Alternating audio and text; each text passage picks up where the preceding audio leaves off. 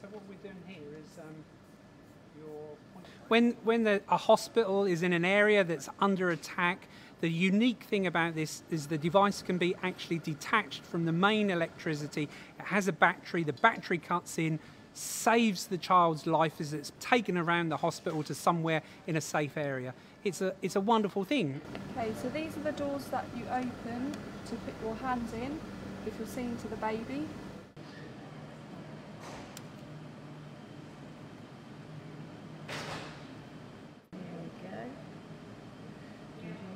Currently we have 51 units that have been delivered to 5 cities in the Ukraine. Each unit is saving 1 to 2 babies' lives every single week.